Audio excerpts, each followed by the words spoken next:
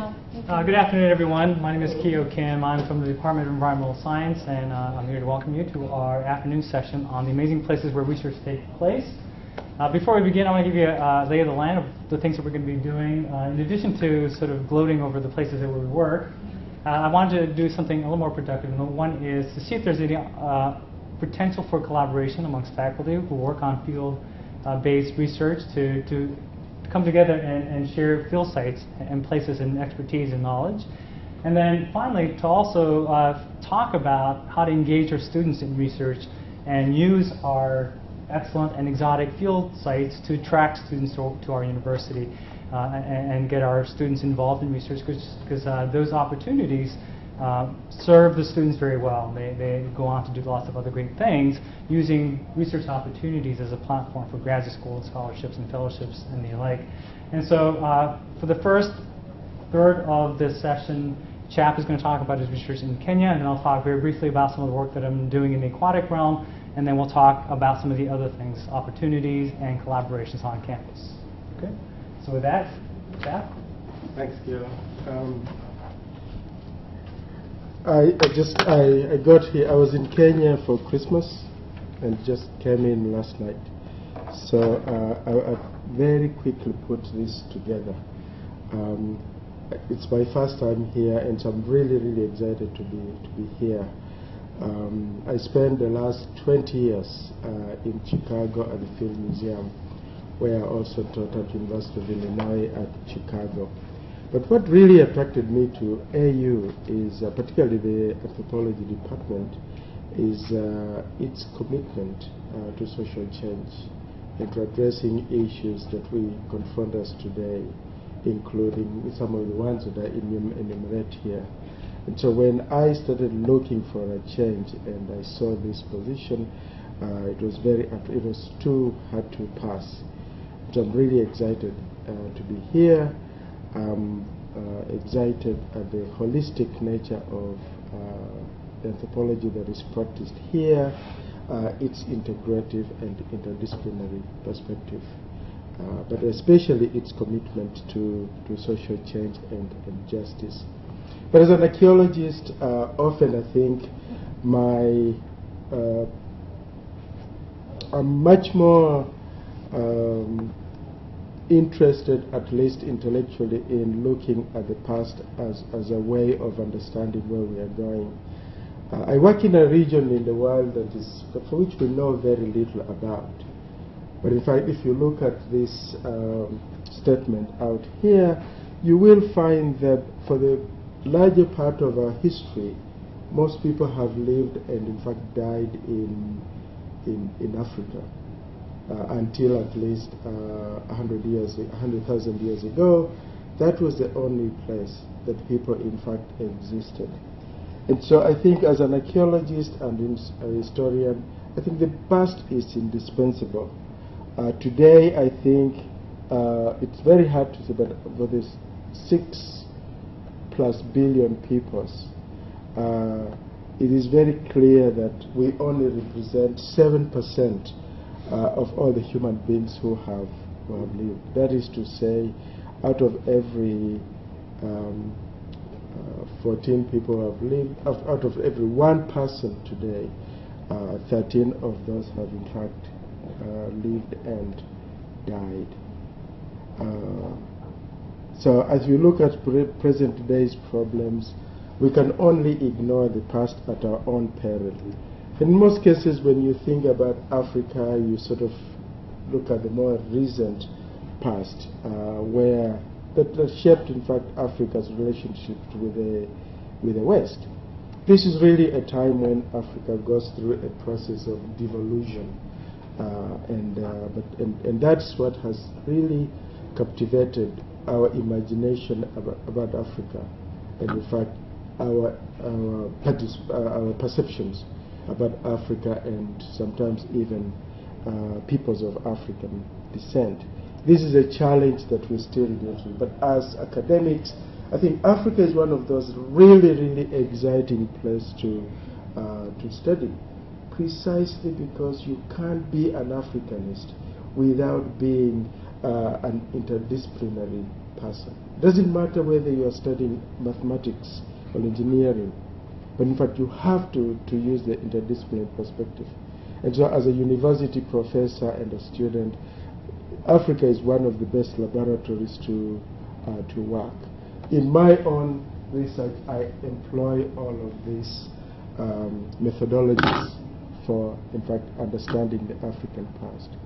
And so I can only use an interdisciplinary perspective in whatever field, in whatever area that I study. And I've used all of this. I'm no expert in any of those, but certainly I think I employ all these methodologies to unearth and understand Africa, and by extension, the peoples of Africa, us. My research interests are very broad. I'm interested in the issues of the rise of urbanism in Eastern Africa. I studied trading systems and networks in the Indian Ocean. I'm interested in issues of governance and leadership. I also study inequality and resistance. But I'm also interested in studying the biological genealogies of the peoples of Africa. Africans are the most mixed peoples anywhere in the world. And so I think understanding how they have interacted with each other helps us, in fact, understand some of the present problems, such as tribalism and ethnicity that bedevil Africa today. I have active ongoing programs in 4 countries. Kenya, the country where I grew up. I was originally born in Uganda, but we moved to Kenya when I was in 5 years. I work in Madagascar, in India, and China. And all these are essentially very active projects, which I hope in future will begin to involve several of our students, both undergraduates and graduate students. These are some of the images of places that I work. This is a major urban center in Kenya. It's called Gede. It dates from about 800 AD to 1500. This is an even earlier settlement dating from around 600 AD to 1430s. And this is a small colonial outpost in central Madagascar. And this is a small village in central Madagascar that I've been doing some research looking at the evolution of rice and cattle pastoralism. My research, because of its interdisciplinary nature, has always involved, in fact, talking to the elders, to the people in places where we work. And interestingly, as I've been doing collecting ethno-histories and life histories of these folks, I've also been able to walk around and look at the archaeological formation processes. Some of these abandoned homes eventually become archaeological sites that we essentially study. And so this has been just the nature of my work. And we've been doing this since 1989, and now have nearly 800 hours, recorded hours on video that we can very quickly turn into documentaries, but we can also transcribe and continue to. So I've gone to the same people over and over, and so as the story changes with age, you can study a lot of dimensions, including memory itself, and how their perspectives also change. These are some of the places that we have been working. This is the Mount Elgon area of Western Kenya, where we've been looking at the evolution of agriculture and agricultural systems. And this area is actually extremely beautiful. It's like these 10 months of the year. It has high rainfall regimes, extremely rich.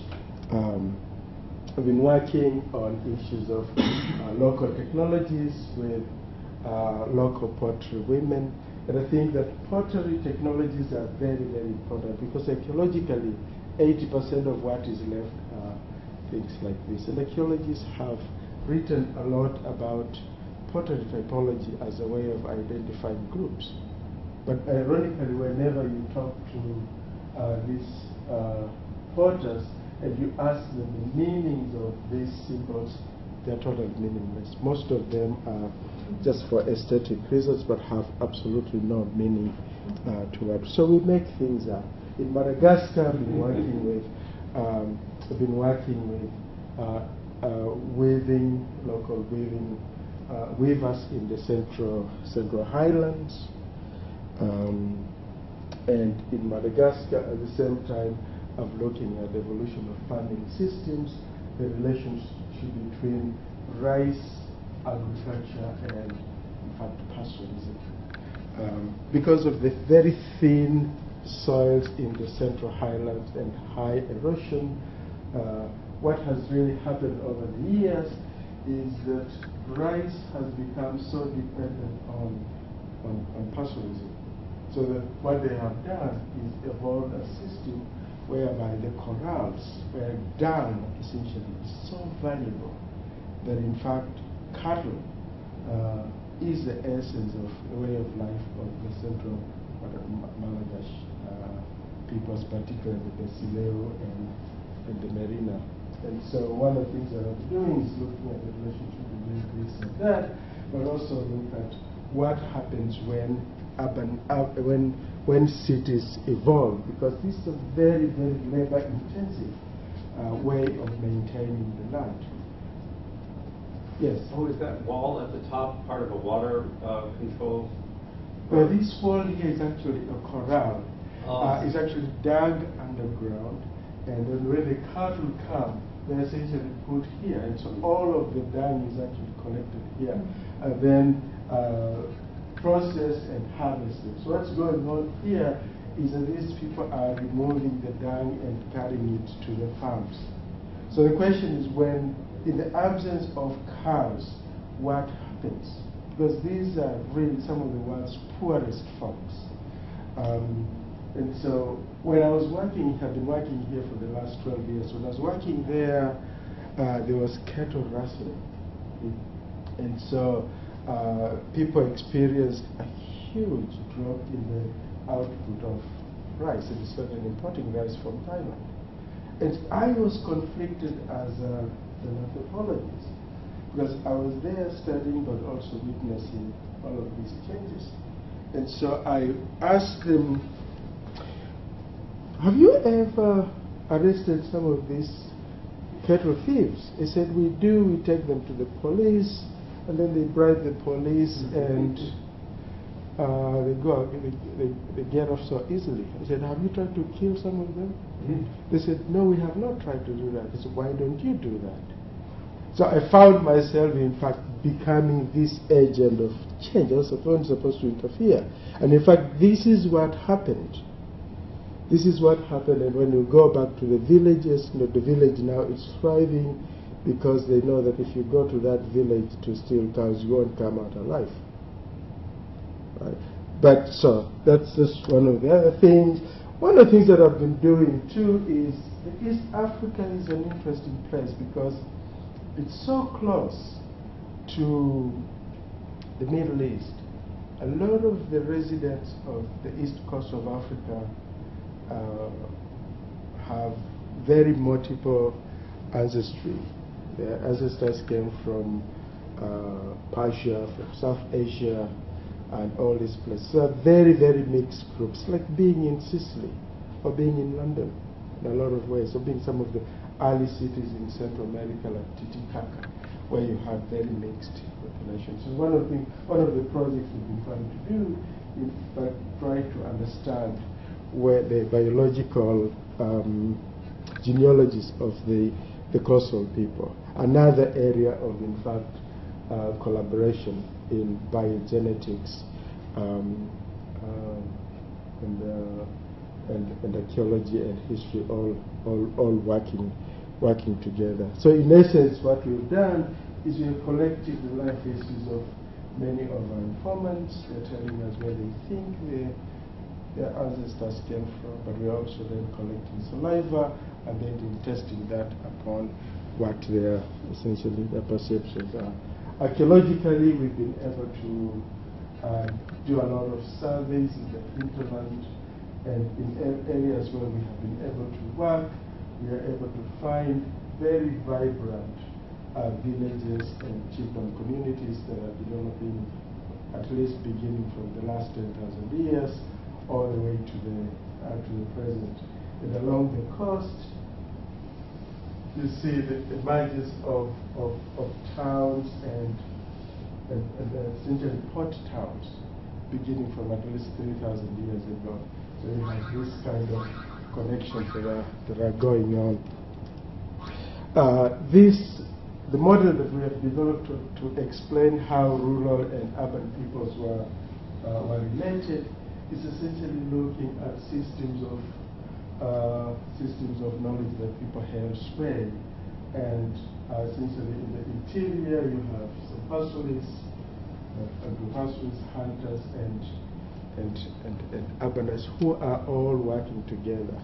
We begin to look at the system of how trade developed within this thing.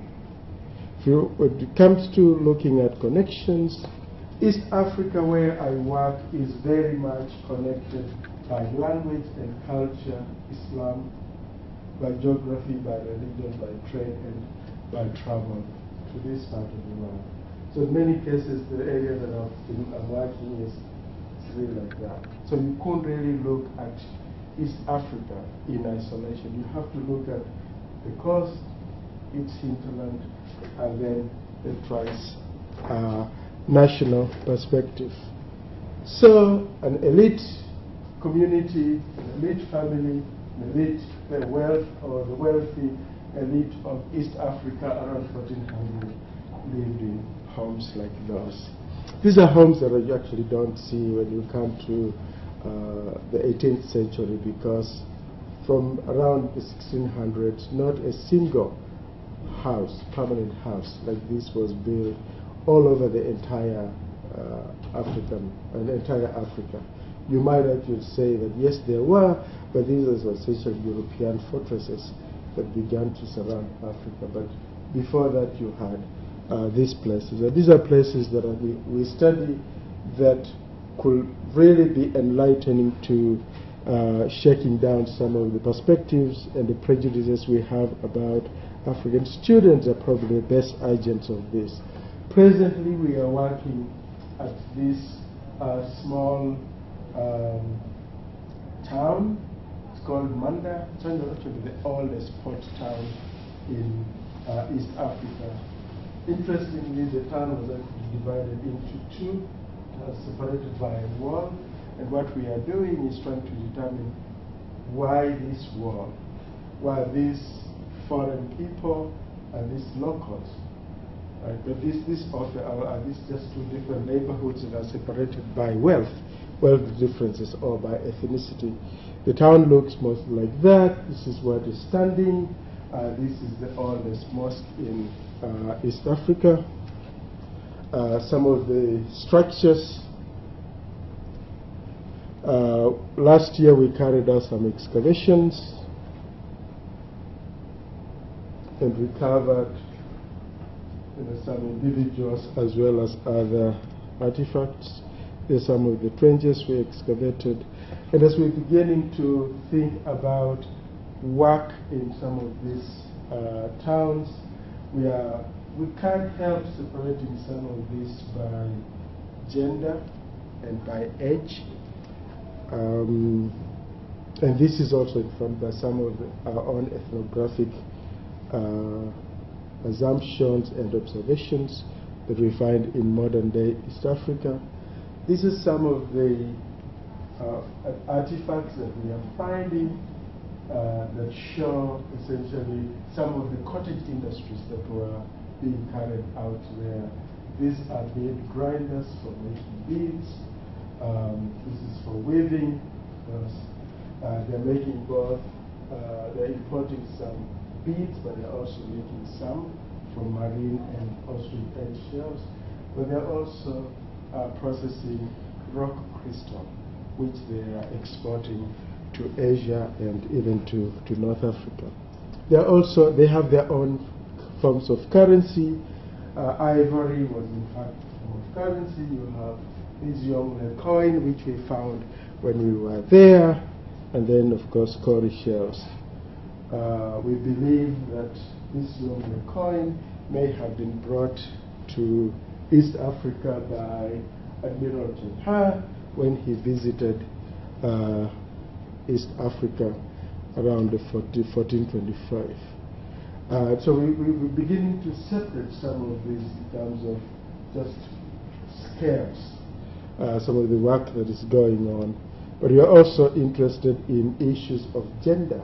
In fact, one of the most important things that could be very, very useful for students here is essentially looking at some of the relationship between local women and, in fact, traders. We know that in the past, as today, traders are rarely accompanied by their wives, and of course these liaisons do exist. In fact, the development of diasporic communities worldwide might be, in fact, linked to understanding some of this relationship that might have existed. Looking at connections between East Africa and South Asia, I've essentially been looking at two contemporary sites, one in East Africa and another one in Chaul, Maharashtra. And as we move forward, one of the programs that we are going to develop here is essentially to have summer programs in two places that will run sort of alternate. So 1 year students will be in East Africa, and then the other summer they will be in India to sort of rotate. The same students going to both places, both graduate and undergraduate. I think in this way they will be able to really understand what was really going on and understand issues of early globalism and what this might actually mean. Sites in India are 4 or 5 times larger than what we have in East Africa. In fact, this is a site that I was visiting 2 months ago, and this is essentially where we are going to be working. It's a 500-hectare site. Chaul was the largest port, the second largest port when the Portuguese were there. The site is now in a dairy farm, but it's still, in fact, quite available for us. And the connection that one can see between this site and East Africa is the presence of baobab trees. They're essentially African domesticates. The sites there, the edge of Chaul is extremely old because it goes back to 200 BC. So essentially the people of Chaul interacted with Romans during that time. So it's 200 BC to 1750. Manda is 600 AD, 1750. It's a comparative. Some of the other work that I don't want to talk about because of time is the work that we are collaborating with my colleague, Dr. Chu from Sun Yat-sen.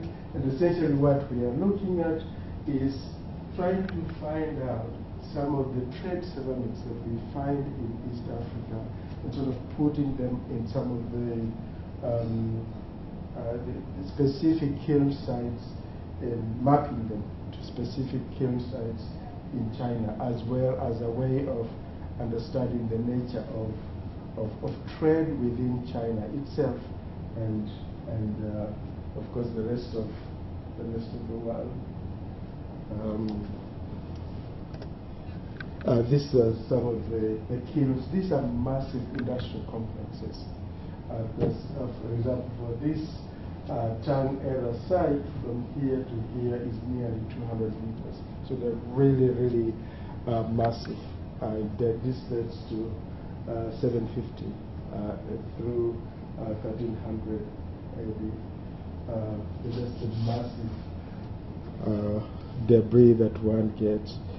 A lot of this porcelain we also find in all East African sites, and I think one of the things that we are thinking about doing, and students to really get involved here, is essentially looking at the ongoing practices between traditional potters, for example, in Western Kenya, and in fact traditional potters in even towns like Fujian in China.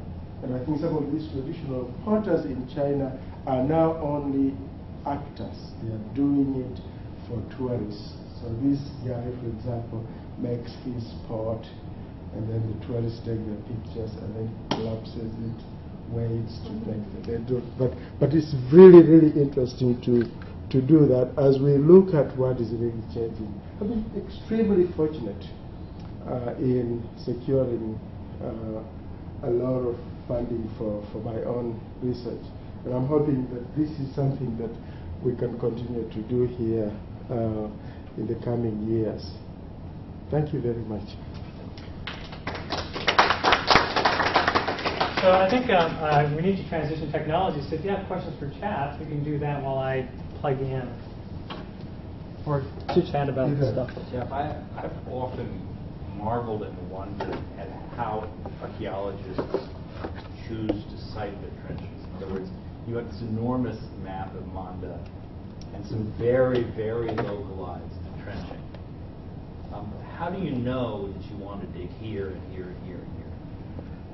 But see, in the past, our predecessors didn't have the advantage of technology. But presently what we do is we do geophysical mapping of the sites. And so we did magnetometer as well as we use a ground penetrating radar, run it over, map the entire site, so that we exactly know places with high magnetic content that we then go and try to excavate. It's more like, today archaeology has become more like fishing.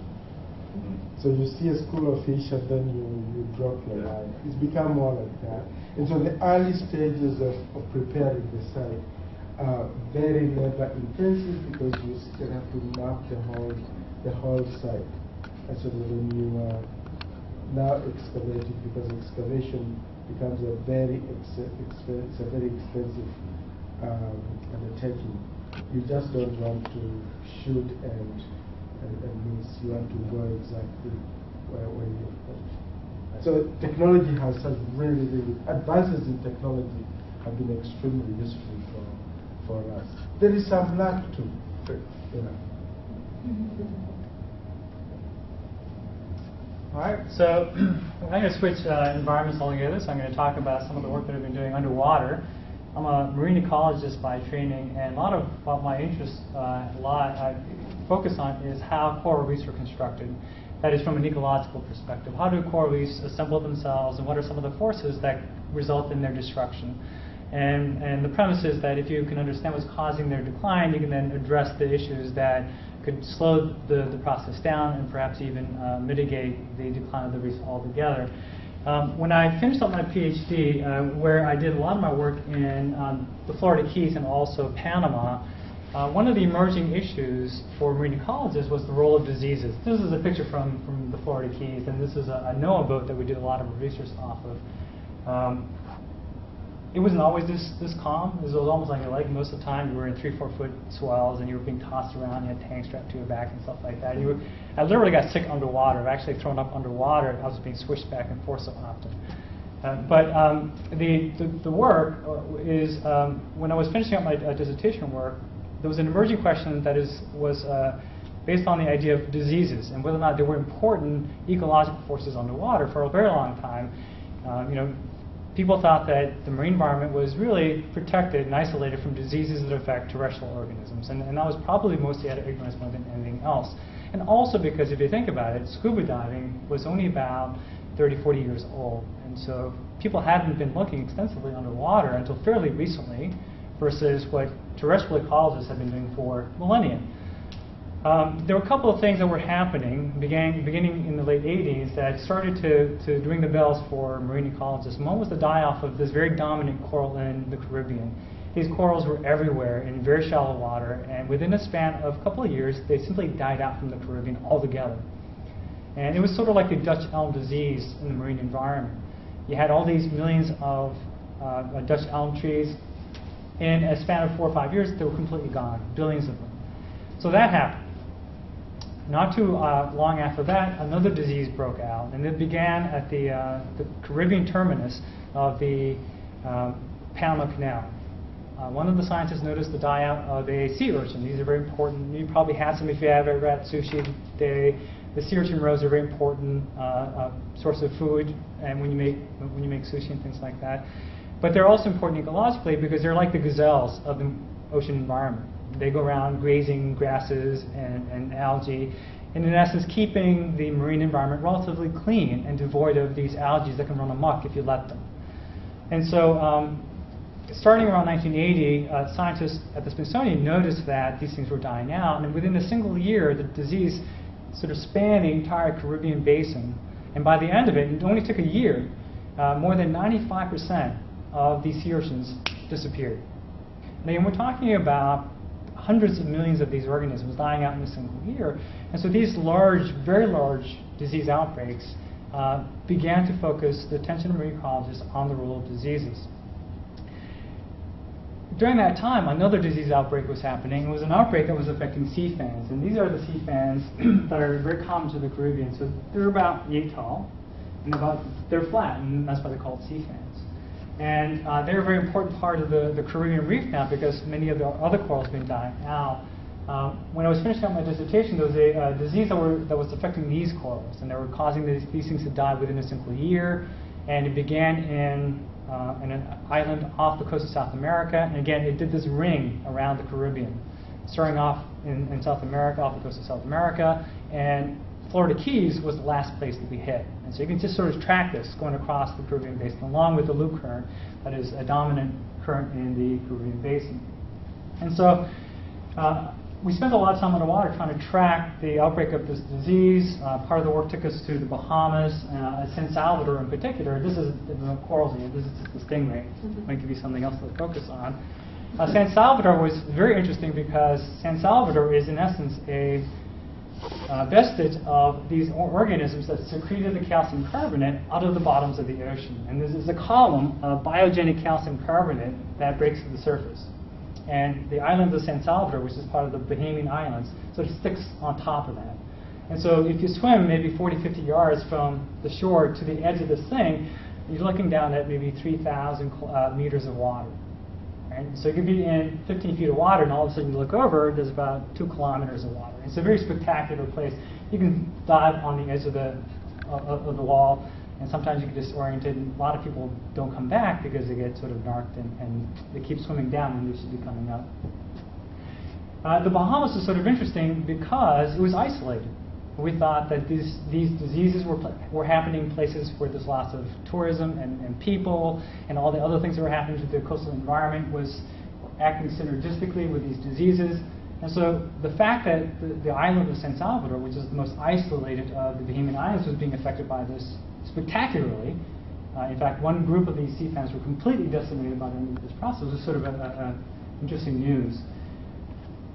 A lot of people had different ideas about why this was happening. Climate change is obviously one of the biggest drivers, and temperature change in particular. And so people looked at temperature data to figure out whether or not it was temperature driving this disease outbreak, maybe more so than, say, pollution coming from development.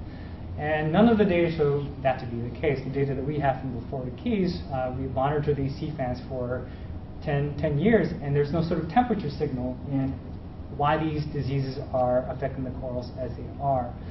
And we also know, for example, there are places way in the middle of the Pacific that get really warm, but they don't die out from diseases. And so it wasn't temperature per se. And so one of the hypotheses that our group is positing was the role of nitrogen pollution.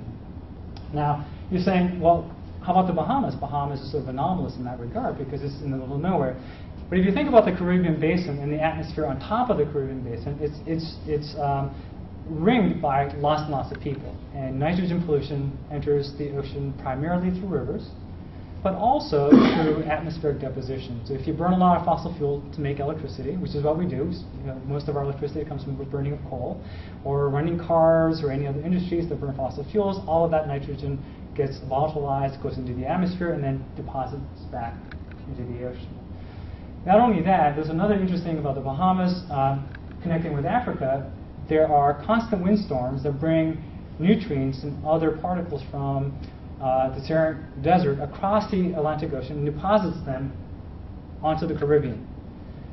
Many parts of the Bahamian Islands are covered with fine clay sands that originated from West Africa, not from the local area. And so we know that there were lots of other things that were happening to make the story of Bahamas very, very complicated. And so recently, about 6 years ago, I reached out to a colleague of mine who I overlapped with when I was at Cornell as a postdoc, who is now a faculty at the University of Guam. And Guam is sort of interesting because it's in the middle of nowhere. Literally, it's in the middle of nowhere. It takes about 22 hours of travel to get there.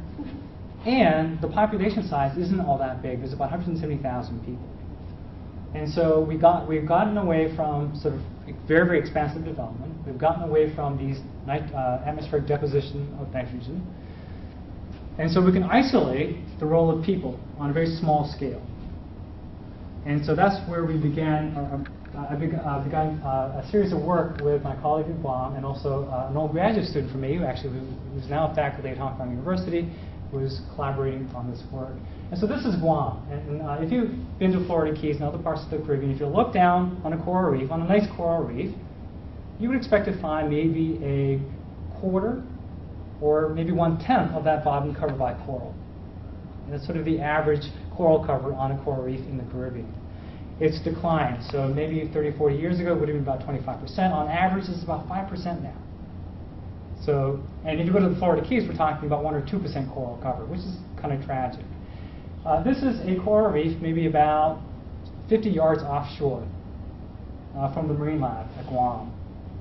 And you can see almost all of the bottom is covered with coral. So they have relatively intact and relatively vibrant coral. They do have problems. Their sewage is not treated, and so when you flush a toilet, it just goes right out to shore. There is some treatment, but not particularly advanced.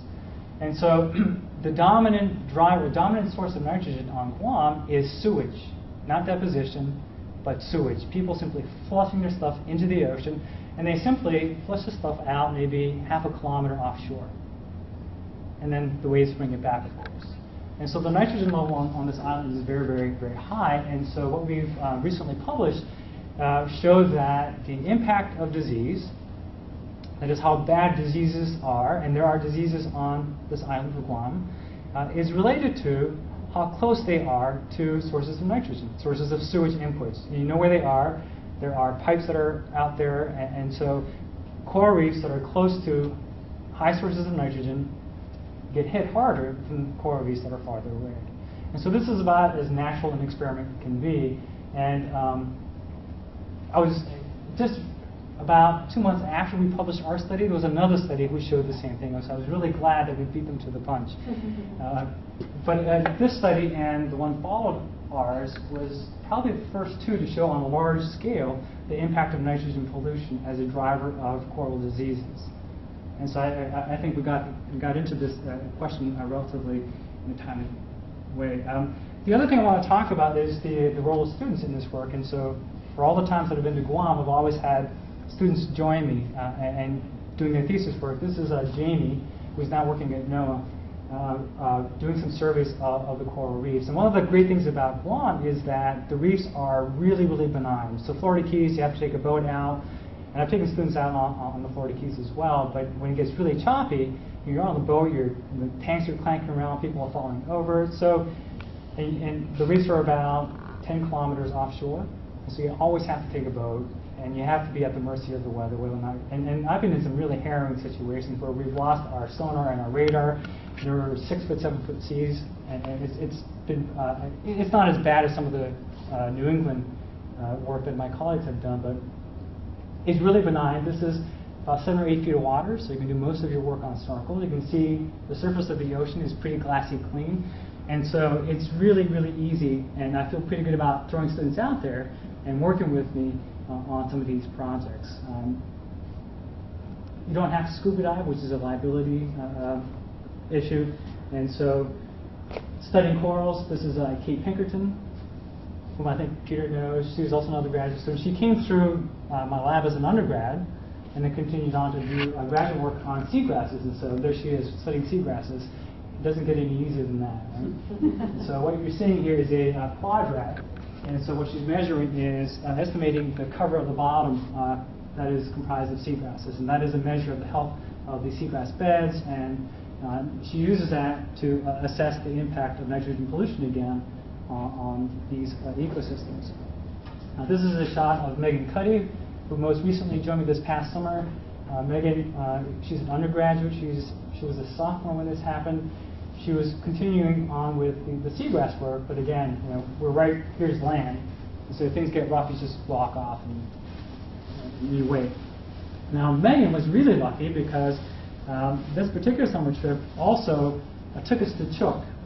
Now, Chuuk is a even tinier island in the middle of the Pacific Ocean. You go to Guam, which is about, I think, 12 degrees north of the equator.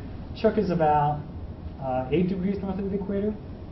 And it's a tiny, tiny island in amongst a number of different islands that make up this atoll. Now, atolls are prehistoric or sunken volcanoes with peaks that are that break above the surface of the water, and corals ring each of these little peaks around them. As you can imagine, the water is spectacularly clean, and we're probably in about 60, 70 feet of water, and you can see the surface from it. The corals are incredibly luxurious. So this is about 2.5 feet of water, and you can see where the land is. And if I wanted to get to shore, I'd have to walk over all of these living corals. And again, you can see how calm the water is, how clear the water is. And so it's spectacularly beautiful as well as easy place to work.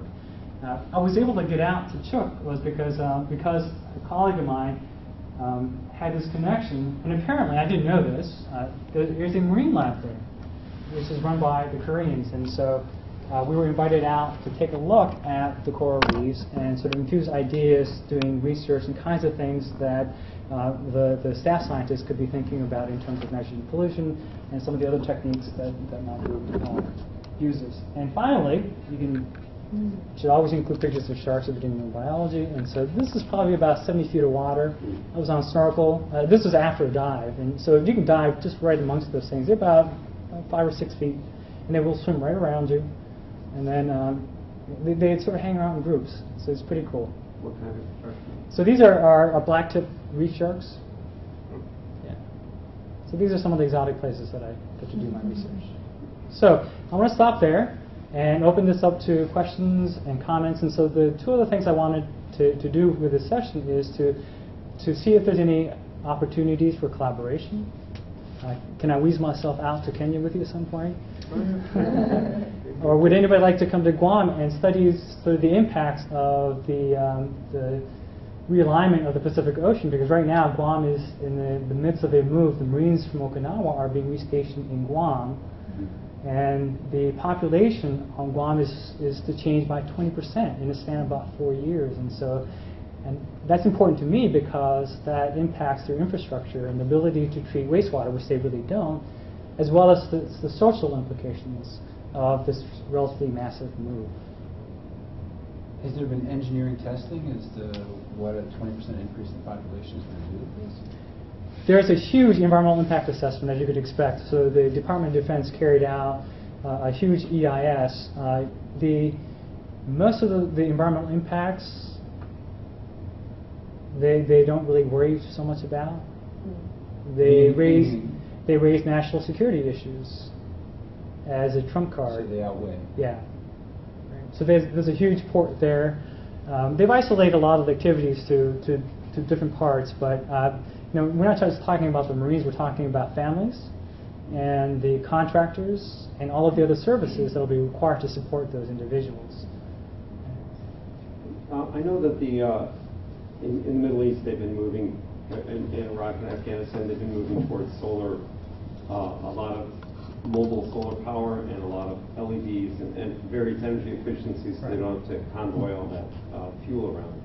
Is that, I mean, the sustainability of the military seems to be a big deal in terms of, for national defense reasons, not having to resupply with fuel, is that impacting on, like their lead, when they build a new barracks or something, is it lead sort of by solar powered, like the building across the street here or across the way? See, that's something I wouldn't know, and this would be a great opportunity for somebody who's interested in those sorts of issues to sort of piggyback research opportunities.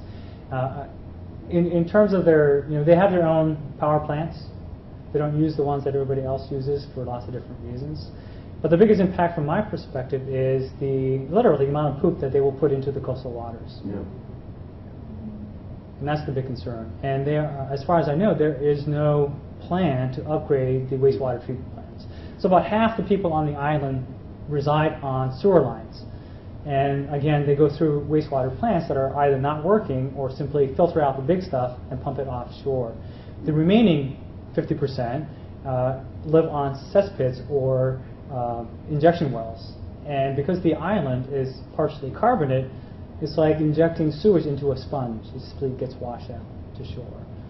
And so we can measure fairly easily the impact of sewage entering coastal ecosystems. And now that the economy is rebounding, tourism is also rebounding as well. Guam relies on tourism as the second most important economic driver. So the military is the most important, and all of the other federal monies that they get. And also the second is tourism. And so as Japan rebounds back, more and more Japanese are coming. And interestingly, the Russians are coming. As a number of Russians are getting very, very wealthy, they're moving to different parts of the world, and Guam apparently is now a destination for Russian tourists.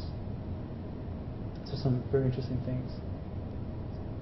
Is anybody taking advantage of experimentation with human composting, human waste composting? They're not really. Again, a lot of it has to do with who's going to pay for it.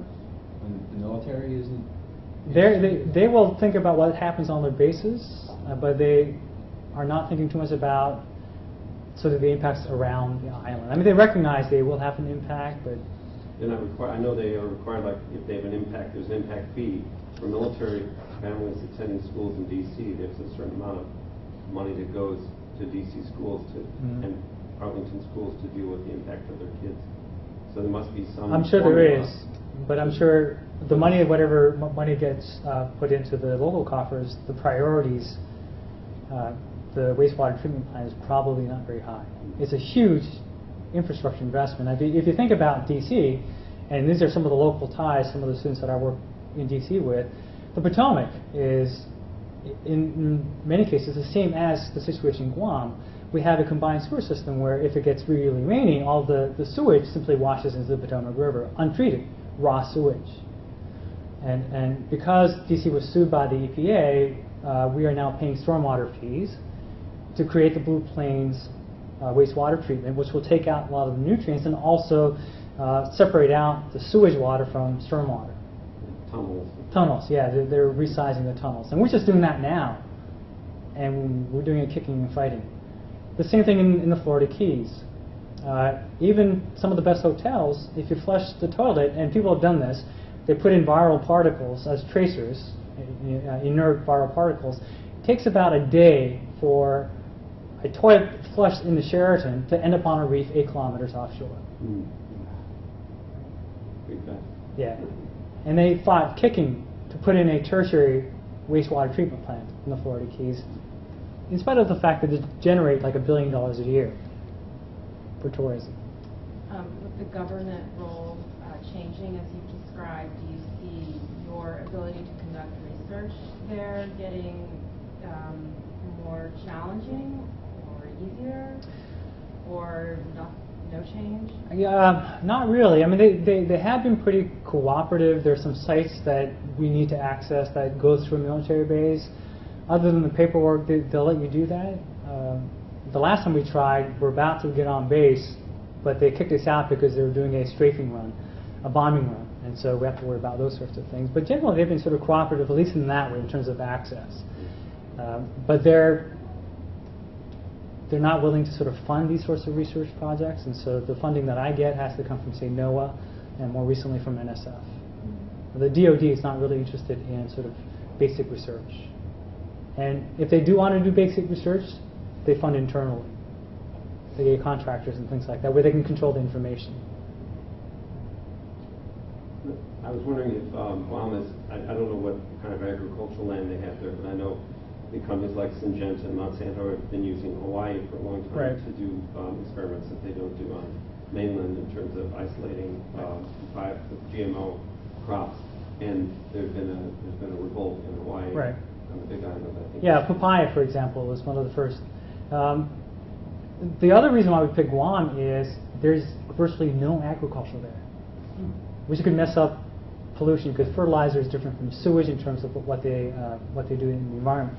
1% of the island of Guam is dedicated to agriculture, so they get everything shipped in, which is bad, but it's good from our perspective. It just simplifies the ecosystem from our experimental perspective. And so finally, trying to get undergraduates involved in research. I'm glad Peter is here because the Dean's Office has been very generous in funding undergraduates in the College of Arts and Sciences and getting them out to some of these places. I think the last 3 or 4 undergraduates who have come through my lab anyway have had funding from the Dean's Office and from the Provost's Office. And so I think there's opportunities out there. I've also had grants to get students out there. But I think having students out there is also very fun for me and also instructive for them. The number of the students who have gone through my lab have done these sorts of experiences have also been very competitive for national awards and scholarships in graduate schools. And so I think there are lots of benefits of trying to pull students into your lab both at the graduate and the undergraduate level. One student who graduated just maybe a year and a half ago, she was a Fulbright scholar and now she's just coming back from Australia. I have another student who is applying for another Fulbright. And so I think there are good things that can come from getting these students out. What sort of liability protection do you offer? Again, Guam is great in that respect. I worry less about students, some scraping things and stuff like that, but most things I can bring them back. They have your typical risk management, knows that they're going, so they have insurance that way. So they have to sign waivers and things like that. But the places that I go to, I try to minimize exposure to some of the other dangers that I would expose myself to, but not them. And I don't know how it is where you travel. I mean, you probably have to worry about things like malaria and internal parasites. Not so much the places that I've been so far. Yeah, we do worry about that. But I think in East Africa, the main concern, I think, is proximity to the Middle East.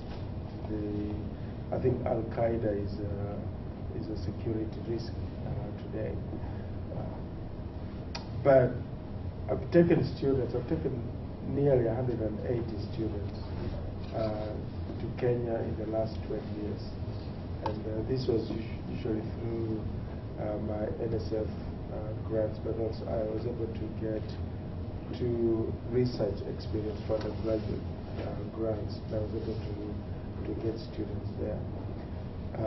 In talking to Sarah Dumont, I think she's been a major supporter of taking students to Africa, because her argument is that I think most students who go abroad, especially students who go to Europe, essentially get harmed or die than have been to other places. And I think it has to do with the risk factor, because the risks are presumably higher in Africa. I think that we take more precaution, whereas when students are going to Italy or France, we think it's more like here. So in fact, we don't really prepare the students well, and therefore they end up, in fact, are getting murdered or killed. It's been very good, but I think that one has to be always careful, particularly with wherever you take students, whether it's in DC or Chicago. The risks are often there.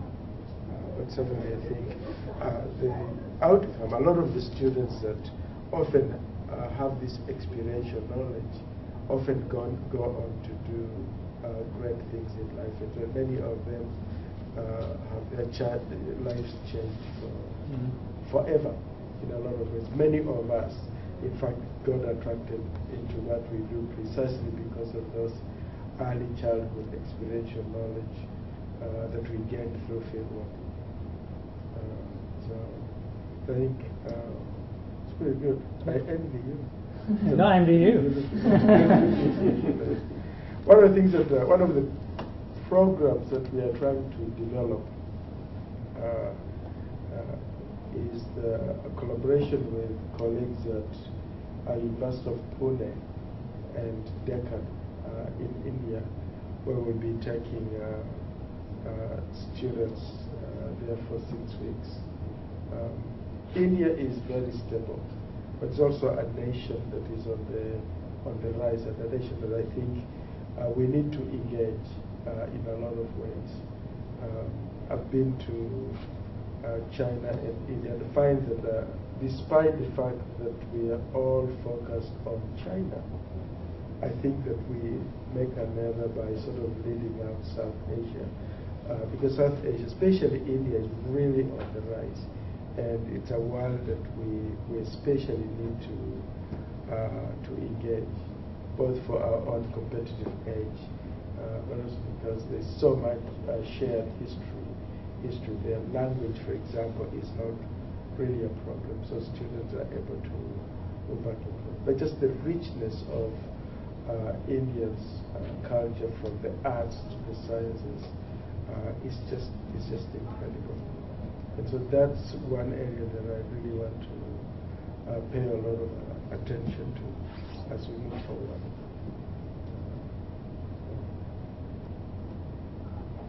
Any other questions? Thoughts, suggestions? Any exotic places you've been to? None? I've been to Calcutta, Jaipur, and I lived in Zimbabwe for 2 years. Yeah. In South Africa, Malawi, Angola, Gabon. Wow. You should have been up here. How about you, Peter? What are some of the exotic places that you've been? Oh, I've just been a tourist. I'm a French professor. You know, I chose my, as I was saying to you earlier, I chose my nice places to do research thing for a different reason. Mm-hmm. Right? But So one of the great things about Africa is just how unpredictable it is, because no day is ever the same. And I think that it's very taxing for the director, because you're always working on the edge, because you just don't know what will happen when the car will break down, or a promised lecturer will not show up, or show up 3 hours later. But it's just this sense of preparedness and the creativity of the people. How people are able to eke a living on so little, but they still have so much hope in what would otherwise be a sea of hopelessness. It's really very intriguing. I found that when I take students there, they just marvel at just how privileged they actually are. And I've taken a whole range of students from very poor backgrounds, inner city kids, to extremely wealthy. But all of them come back extremely changed. And one of the things I've always done is take, at the end of the field school, take these students to visit my mother. My mother doesn't speak English, but my mother raised all these kids who are extremely brilliant and successful. And when she never had to read to us. And so I think that one of the things that students learn when they see these contrasts in terms of just family life and this within rural Africa, and they compare to their own, something changes in their lives. And you can always see this, I think, when the students go to Guam, and they sort of learn about how you have 170,000 people existing almost exclusively on imported food, because nothing grows there. That this is an economy that is sustained not but by trade and by government. It really, really changes the way in which they essentially look at the whole very idea of globalization, international trade and governance of this militarization of the world. David Vine will be very good, Yeah. I think, in collaborating with. Yeah. We've been emailing back and forth. Yeah, I think it'll be his research. Really is. I wonder, because I think it's becoming very well known. So the military might sort of refuse you access, but I think as I was thinking about what you are talking about, realize that this is a great place, particularly with increased militarization in the region, that what his research will benefit much from what you're doing. Yeah, and one of those things, I do think about it, but I also want to make sure that I'm isolated enough where I'm identified as a sort of marine scientist, not involved in policy per se, unless I jeopardize my perceived objectivity and possibility of working with some of these agencies. Exactly, Shadow collaboration. Shadow collaboration. They're probably listening already. Giving data to him without him being involved. Secret drop-offs and Mary Google. Until it gets published, of course, and then Then we're in trouble. Professor, I've been undergraduate student in the answer department, and I do my research in Ghana in West Africa, and I've been thinking a lot more. I'm in the middle of my foundational, comprehensive examinations dealing with why it's a big theory, and thinking more about not only the ways that China and India's increased presence in Africa has very practical implications, but also the way it has more theoretical implications in the way that we think about post-colonialism or globalization and these ideas of maybe South-South solidarity, but what is solidarity necessarily, and is it what does it look like when it takes on a more predatory tone, as some policies oftentimes do? So I personally am also really interested in looking more at the ways that India not only is rising very quickly in its own right, but also the ways that it's increasingly becoming more present on the continent. Yeah, that's also well. India's relationship with Africa is more than 3,000 years. It's been continuous, particularly in Eastern Africa, and I think the new South-South relationship, I think, in most cases, is a response to nearly 500 years of, in fact, the West exploiting the North, essentially exploiting the South. And I think that because of that, many African nations are entering into these relationships, often blindly. China has obviously won the public relations war because China's argument is the policy is lack of interference. So they look the other way. But they have found a way of, in fact, working with the African elite in ways that I think the West was never able to do that. What they do is when they come to a city like Nairobi or Accra, and they say, we are going to build roads for you, modernize your cities. Right? So they're able to, in a city like Nairobi, change the time it takes a policymaker to drive from his house to the office and back home from 2 hours to 30 minutes. And they've been able to do that. And so while they are making the cities, beautifying the city and improving the infrastructure, they're also building roads to the resource-rich areas. And so these roads are essentially now funneling a lot of the resources, whether it's biofuel or minerals, out to the coast and then back to China. And in fact, in many ways, I think whenever you raise this critique, some of my friends and relatives who are now top government officials just won't listen. So in a lot of ways, I think we have lost because they're sort of looking at history. And I think the other thing is what happened in 1989 when the Cold War ended. Europe, Western Europe, and the U.S. left Africa and they ran off to Eastern Europe. And that void has now been filled, and now as we try to come back, we are essentially fair weather friends. So no one is really paying attention. It's very, very tragic.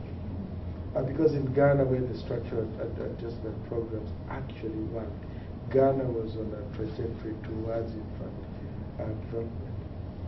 And I think that's sort of Liberia, nearby Liberia is in shambles. In Zimbabwe, for example, the Chinese are all over the place. But Angola is the same thing. So it's really, really sad, but I think it is what it is.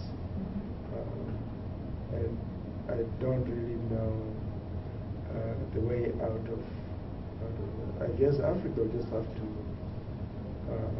learn that and make the right decisions. But the way it is now, I think China and India are winning the beer battle in Africa. They are siphoning the resources in ways that I think Europeans and Americans were not able to do in the last 400 years. Why do you think that is? Part of it, I think, has to do with poor governance within Africa itself. And I think the very underdeveloped system of governance in a lot of ways, an almost absence of accountability in a lot of ways, that is often driven by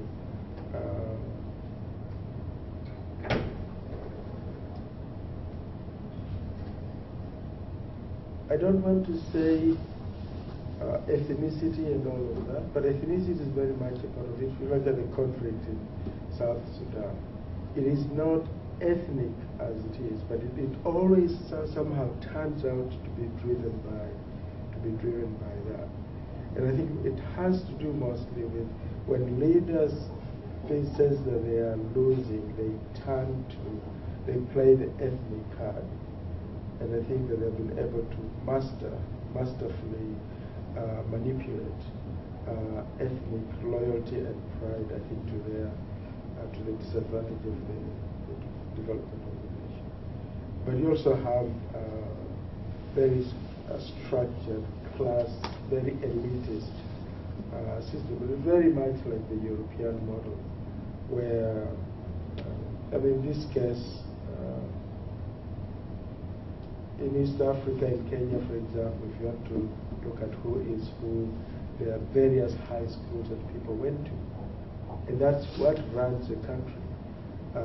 So that those kinds of socio-economic ties that have been built over the last 50 years, mostly due to the system that the Europeans left in place, have remained intact, have not yet been dismantled.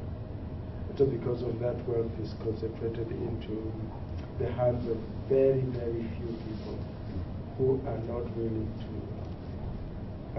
let power go.